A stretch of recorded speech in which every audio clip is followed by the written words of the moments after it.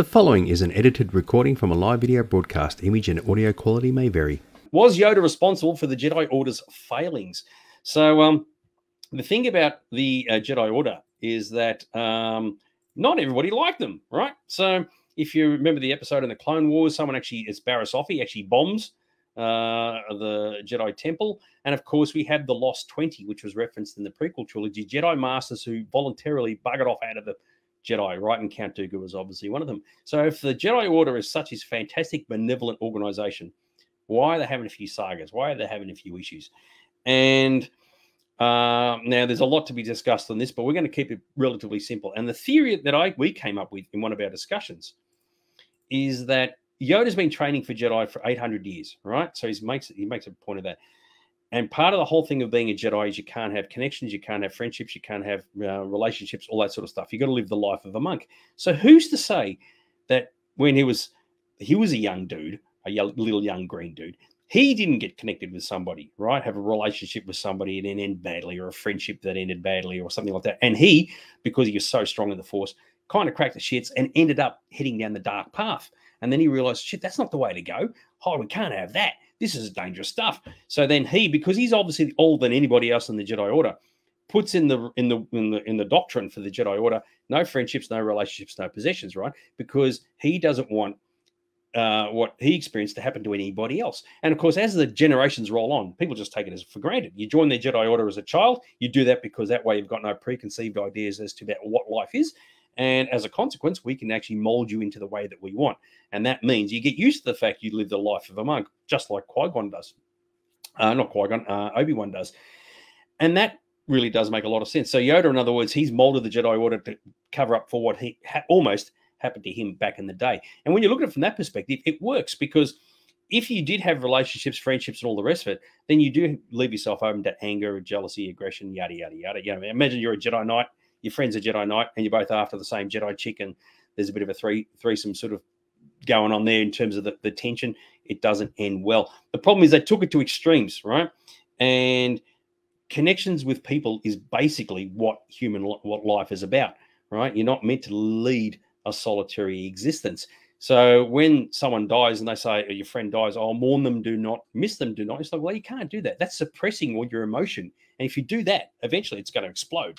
And so that's possibly why some people said, no, the Jedi Order's got issues. I can't handle it anymore. I want to go out and buy that ultra rare collectible. I want to go out and take that girl on a date. It doesn't necessarily end well for everybody. So, and on top of all that, just quickly before I get to the comments, the key thing is that even in the Clone Wars, it's pointed out that the Jedi Order are seen as an elite group, because you can't just join them, right? You can't just walk in one day and go, can I please be a Jedi Knight? No. It doesn't work that way. So not everybody is a fan of the Jedi Order, because they're a bit of a, got this gigantic temple on Coruscant. You can't join them if you don't want, even if you wanted to. And for that reason, everybody thinks they're a bit snobbish, if you will. So there you go. How about that one?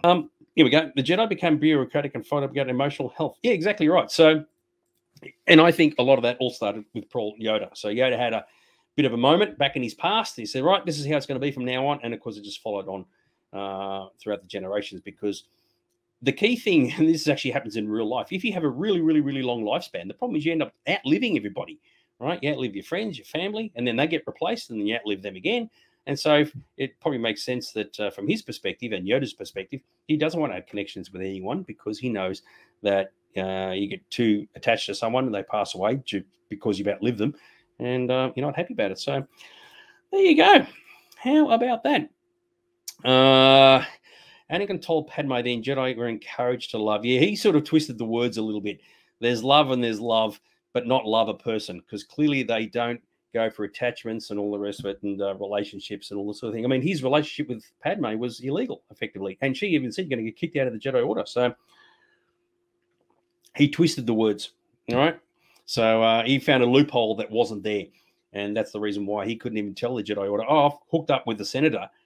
And they're going to say, nah, you're going to get kicked out of the Order. It's like, yeah, it's not the easiest thing in the world to deal with. And of course, because he joined later as a child, they didn't like brainwash him, if you will, into saying relationships are a bad thing. So as I said, there's a lot more you can discuss. And believe me, as I said earlier, hundreds of hours discussing this sort of stuff with other people, and it's absolutely spectacular. So Love it. But if the Force runs in the families, is Grogu Yoda's child? Not necessarily, but it could be.